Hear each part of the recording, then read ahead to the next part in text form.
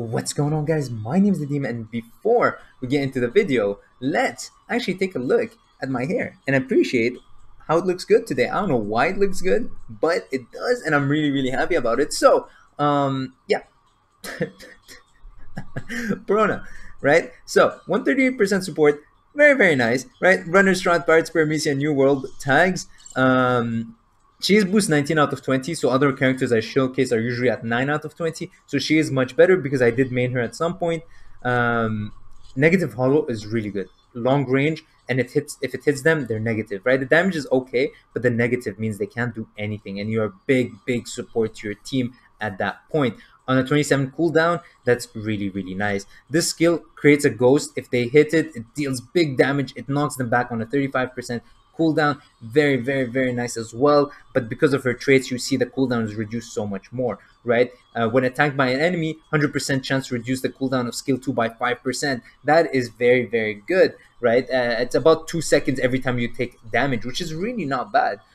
When you're winning, you have reduced skill 1 by 50%. That means this skill becomes on a 14-second cooldown, which is crazy. It's so good. When using skill 1, boost speed by 10%. So every time you use those ghosts, you can disengage faster, you can run away faster. Very nice. And also, you could just run to their back and capture the flag because you have increased capture speed when you're above 80%, which is really good. The medals we have on her has capture speed, dodge, skill 2, and skill 1 cooldown, right?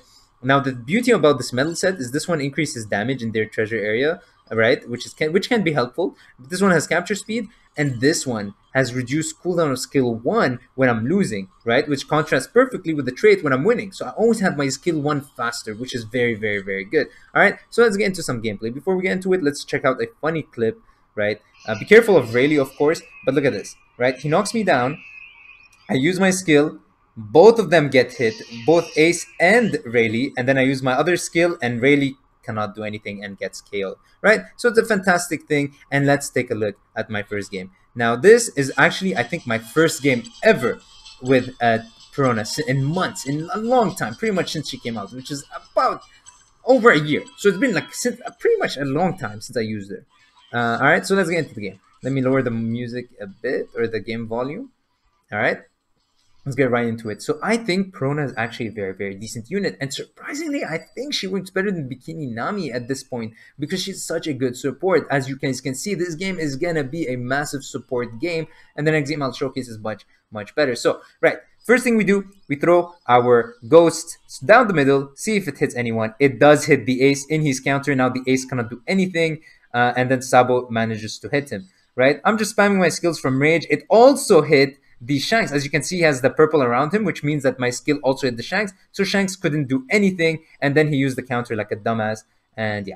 Anyways, we get our skill back, so we can throw it again. We have to be careful of Rayleigh again, because when we throw it, if Rayleigh sees it, he dodges, he gets a free perfect dodge, he hits us, and we're dead, right? But it hits the Smoker and the Shanks. As you can see, 2 shakes, and that was really good, right? Shanks died from it as well. And then we managed to deal damage to the Smoker, which is fantastic, right? Now this guy's coming to us. Shanks hits him, and now I can throw my thing because Shanks is probably gonna that. The only problem with her normals is that they're not that long range and they take so much time. However, Blackbeard uses straight, so he probably won't see this coming. And look how many people we hit Luffy and Soge King with that. Now Soge King is unfortunately immune, but he took damage, right? Soge King cannot get negative because he's an Usopp. And if you guys watch Thriller Bark, you understand why. But we get our skill back again because we're winning. Remember, we can just spam this now. And now we're coming close to just throw this out, see what happens. But we get 2 fucking kills. I think we get 2, right? Let's go back a bit. Yeah, we kill. No, sorry. So Blackbeard dies from the Rayleigh, and we kill the Soge King, right?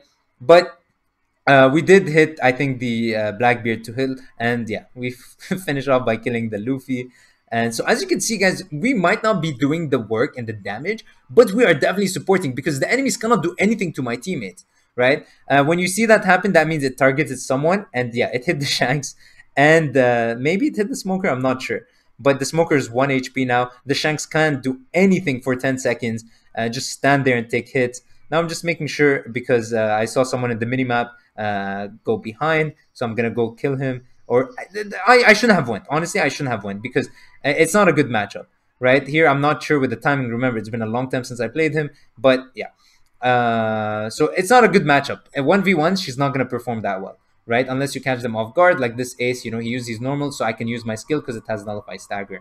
Now he has this glitch thing where he's on the floor, but it looks like he's standing up. Luckily, our friend Sabo, I called him Stampede Sabo in my Nightmare Luffy showcase. By the way, if you want to check that out, the card's going to be there. Make sure to check out if you care about Nightmare Luffy. And yeah, anyways, we got a free perfect dodge on the ace, and we throw that down the middle.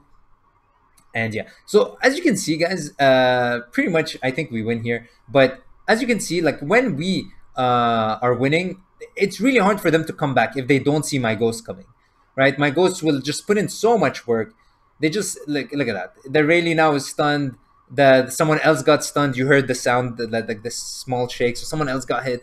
So it's really incredible the things she does, right? So even though we did not get MVP, I think we supported the team incredibly there, right? By making the enemies not do anything, my teammates were able to rack up score. We still got 4 KOs, which is incredible. Now this game, I'm not sure I want to show you if yeah, but this is the other really good game, right? We're at 920.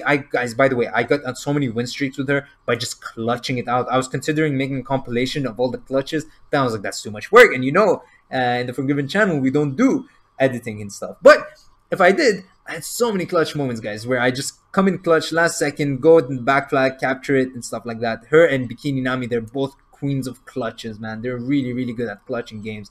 And so that's why I get into a lot of win streaks. I think my best was 9, but I got into so many 5 win streaks and stuff. And yeah, here's a 920 score game, so it's a bit on the higher side. But we have some Bikini Nami. Unfortunately, this was not a full Perona game, but I still think our score was really high on this one, so I wanted to showcase it anyways, right? So, as you can see, their team is meta as shit, man. Meta as fuck, right? We have Blackbeard, Shanks, and Katakuri, which honestly, man, he's been making a rise deservingly, so he's really tanky and can heal and stuff. Right, so let's get into the game and talk about Timeskip Perona. Sorry, pre-Timeskip Perona, and she's really not bad, guys. Really not bad. Honestly, if you have her at level 100, try her out. You will see, and you can have a lot of success with her. She's a bit faster than the rest, and we were able to reach. Now, luckily, the Snake Man booped him back, because if he did not, that would definitely have hit us. Yeah. Anyways, we throw that. We get a hit on someone? No, we don't. Yeah. Okay. Luckily, I thought the Shanks would chase me there, but he didn't. So I was like, all right, well, fuck it. Someone did get hit by, I think it's, I don't know who, but someone got hit by that ghost. So that was pretty cool. Now our friend Katakuri wants to drop down to take care of us, but luckily we captured the flag, and that's really nice, right? We're like, you know what? You can come chase us, see what happens. And so, yeah. So I throw this out, right? He gets hit. Unfortunately, the poor fuck now can't do anything. So we hit him. Guys, the third hit of the combo, remember, is that if all hit at close range, it's a lot of damage. And now Mr. Katakuri, we pretty much beat him in a 1v1. Now our friend Rayleigh here, we don't want to fuck with Rayleigh. All right, if he perfect dodges our skills, which are very easy for him to perfect dodge, so we are out. We're out. And then the Blackbeard, I'm like, nope. Get the free perfect dodge.